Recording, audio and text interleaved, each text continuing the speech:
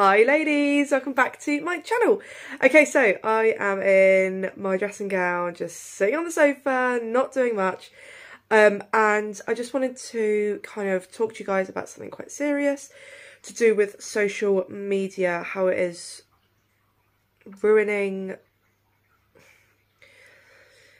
If you're not careful, social media can really ruin your life. You can believe everything you read, you can get all swept up, and obviously mum guilt and dad guilt is a real thing, and something that just keeps coming up on my videos. See, I've deleted TikTok off of my apps and all that, but one thing that keeps coming up is like, put your phone down, spend more time with your children.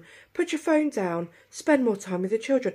And then they put this like really sad music, and then they do like a video where you've got you quickly, I don't know, checking something on your phone and the child's like playing on their own with you, versus you playing with them and you're all having a great time and the sad music in the background, it makes you really guilty, and then you put your phone down and play with your kid. And it's like, okay, but we're forgetting that years ago when social media wasn't a thing, people used to spend a lot of time in the pubs. They used to take their children into the pubs or leave them in the car. They also used to sit behind a newspaper, have the newspaper right up whilst their children played. There was times where you were seen but not heard. You were not allowed to ask questions. It was very, very strict back in the day. And I feel like I do spend time with my children, obviously I do. But there are also times when I need to play Candy Crush on my phone for 5 minutes. I need to, you know, it's so difficult having that balance, and I wish to the gods that social media would stop force-feeding us this narrative that we are bad parents, because we are not. If you take your children to the park, first of all, well done for getting out of your pyjamas. That is incredible. If you've managed to get out of your pyjamas today, that is absolutely incredible, because depression is a real thing. Some people are like, oh my God, don't be so stupid. Like, I get out of my pyjamas like straight away every morning, like there's no issues at all. And that's great for you, because you obviously don't have the depression that I have and a lot of other people do have. If you, I mean, I know I'm in a dressing gown right now, but I actually managed to take the kids to school this morning, not in pyjamas. I really hate it, and this is why, well, part of the reason why I'm making this video. So don't feel guilty at all. If you need to go on Candy Crush for a little bit, or just quickly check socials or whatever, then do that. But then go back, you know, and do your colouring with your kids. Or we did blow pens yesterday, we did colouring last night. Olivia helped me with the quail, like get the kids involved with cleaning and tidying. And what I do is something quite fun. So when it comes to tidying, like the lounge, for example, we've got laundry baskets, we've got pillows, you know, we've got all of that. So what I tend to do is, depending on how old your child is, so for example, Harry is 12, so he will pick up 12 items off the floor in the lounge. Charlie is nearly 8, so he will pick up 7. Olivia's 4, so she will pick up 4 items.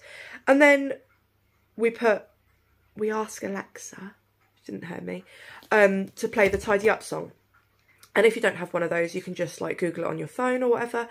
And it's a really fun video. It's a really fun sound that just like plays in the background and it sings along whilst you tidy up. And even if it's only 5 things that have been picked off the floor and you push the Hoover around the rest, like that's still something. That's still getting the kids involved, doing things together. And that's what I do, because I don't want to spend all my time playing with the kids' toys, because it's boring. Like, I'm not going to lie, it is boring sometimes. Sometimes it's lovely. I do love colouring and I do love, you know, doing things like that. But a lot of the times, like for Harry and Charlie, they'd much rather play with each other when it comes to like Nerf guns and stuff, because I'm like, I don't get it. I'm going to just be the fun police and be like, we need to wear our goggles, someone's going to get stabbed in the eye with one of the bullets, someone's going to lose the bullets across the road or down a drain or out in the garden, and then we're going to be upset. Like, it's no fun playing with me when it comes to like Nerf guns. But it's just getting that balance, isn't it? And I wish that social media would stop painting such a picture like that, because it's really frustrating. That's my little rant of the day. I took my hair extensions out because they were getting on my nerves. I got Matt to trim my hair yesterday because my ends were getting really tatty, but now they're fine. And I've sorted out the fish tank, and I took the dog for a walk yesterday on my bike because it's freezing and I don't want to walk in the cold, and she was happy to run along next to me. So yeah, super quick little video for you guys today. I hope everyone's doing well and staying safe, and keep going with depression and anxiety and everything like that. I spoke to my doctor because I've been struggling recently, and they said that they were going to put me on a new tablet called propranolol, just to add a little bit extra to boost up what I'm already on at the moment, because I've just been struggling a little bit. I feel as well that social media can be very toxic, and it's very easy to look at people's Instagrams and be like, wow, look, her life is so perfect, and look at this, and I wish I had that, and I wish I looked like her, and I wish la la la la la, and I wish that I had the energy to do this, that. People will only put online, generally, not me, I share everything with you, but people in general will only share things they want you to see. Look at me and my new car. Look at me and my new hair. Look at me and my makeup look. You know, whatever it may be, or the house or the garden, you know, whatever it may be, they want you to see like the most perfect bit of it, and that's not real life at all, which is why on my social medias, especially my YouTube videos, I tell you all the ups and downs of how I'm feeling. And although, you know, I do go to the gym now, I've just eaten, 3 pancakes with golden syrup and sugar. No, golden syrup and butter, and a peanut butter Kit Kat.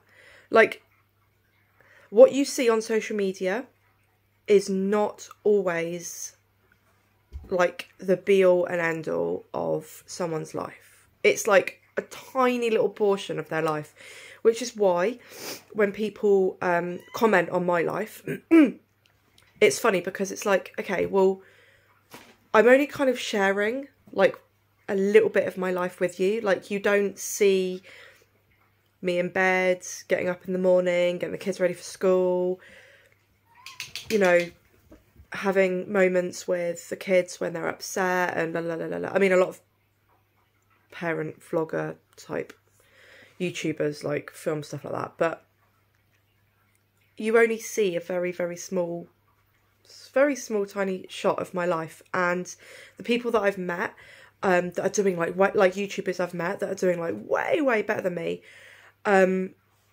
they would never comment negative things on other people's, like, I don't comment negative stuff on other people's YouTube videos or Instagram pictures. It's always someone that's doing worse than you.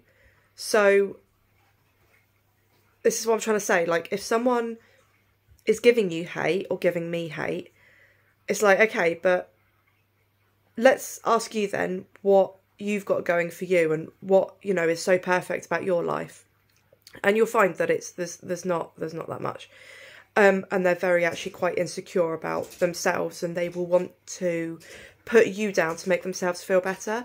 See, I don't need to do that because I know who I am. I am very honest online with who I am as well, but I think that opens me up to a lot of criticism over the years. And if I've, you know, said something and someone's like, well, I know she said this, but actually I think she meant this. It's like, all right, well, that's just how you're going to misconstrue it. Like, there's not... I could spend, like, I've said this before on my YouTube channel, like, I could spend an hour making, like, a sit-down video with, like, all of the comments and all of the, like, the latest one I got was... The latest hate comment I got was, who would want that? So that's me. Who would want that as a daughter? Her mum would be so ashamed of her. She would disown her and she wouldn't want to be in her life, or something like that. Now, they're talking about my mum, who passed away when I was 3 and she was 37.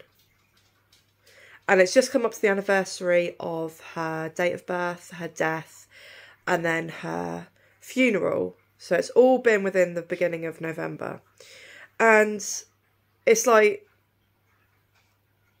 something like that is so dark that it's like, oh, you have children as well. Like, I hope they don't grow up to be spiteful and nasty like that. Like, imagine if, like, Harry, Charlie or Olivia said that to someone. I would be absolutely heartbroken. Like, that is not the way that we speak to people at all. Especially people we don't even know online. And people that we think we know. The you know, YouTubers messing up at the moment, Colleen Ballinger, James Charles, all of that. And they're like dragging up some really, really dark stuff. And it's like, stuff that I've done hasn't really affected too many people, I don't believe. And if I have, I'm really sorry. My intentions are never to upset anyone. And I always want to just throw out positivity and honesty on this channel. And as a human, sometimes I slip up. And the other issue is obviously I've got this platform and sometimes I just need to say what's on my mind, say how I feel, but really you shouldn't do that. But at the same time, it does make me feel better. Sometimes I need to like wait, think things through, get more of like a picture in my head about what I'm going to say, then post it. Don't just blah. But yeah, I'm going to go. I hope this video did help someone, and if it helps just one person, then I feel like I've done my job. So give it a thumbs up if you liked it, subscribe to me for free, and I will see you in my next video. Bye ladies!